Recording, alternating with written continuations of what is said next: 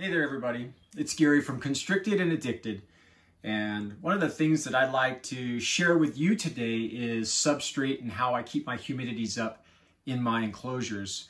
It's something I've always struggled with earlier in my reptile keeping, and it was one of those things I never even took notice to prior to really caring for boa constrictors, learning about the proper husbandry.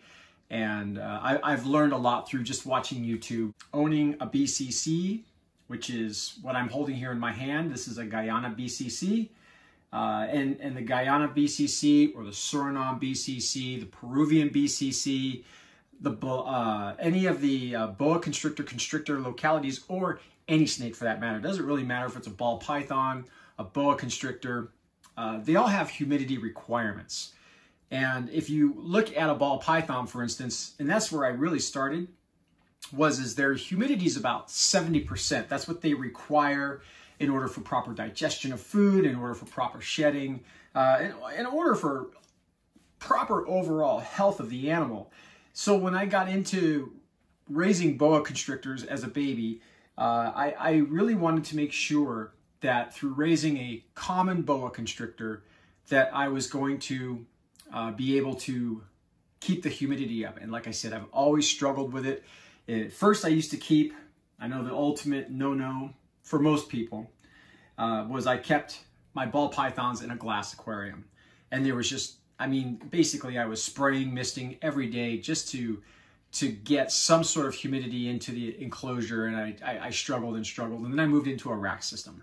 And in the rack system I used aspen substrate, I used paper substrate, I used everything under the sun, and I struggled again to keep the humidity up. Then I found this from Freedom Breeder, Cocoa Blocks. Now I know that there's other manufacturers of this product out there. Freedom Breeder is an hour and a half away from my house, so I can just literally drive down there, or I can order the stuff online. It's free shipping. They deliver it right to my house. This stuff right here has been the saving grace for me in humidity for all of my snakes, every one of them.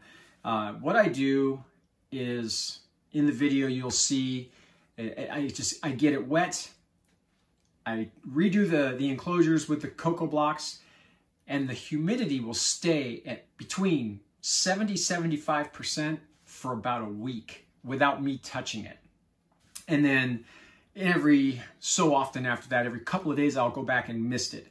It is the easiest, most simplest way for me to maintain the humidity and to be able to keep a BCC correctly. The normal boa constrictors like my morph, my call albino, my jungle hypo, I'll be honest, their humidities are not as astringent, but because of the BCC care that I have, every one of my snakes gets the same care as the BCC does. And I know you're going to hear people say, well, you know what, they're domesticated, they're not in the wild, they don't require the same care as they do as they're in the wild. And whether that's you or that's me, I give these guys as best care as I can. And if in the wild they're accustomed to a 70% humidity with a 90% hotspot, that's what I'm going to do my best to give them. One of the best videos I saw was from Dave Kaufman, or Dav Kaufman, and he was in the jungles where the BCCs actually live, and he took a heat gun to the ground, and it showed 82% humidity and I believe 85 degrees. So the humidity on the ground where the BCCs live, for the most part, was pretty high.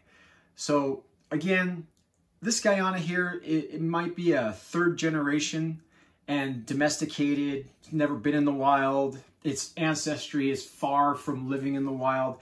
I don't know the lineage of my Guyana here, but I do know that it makes a difference to me.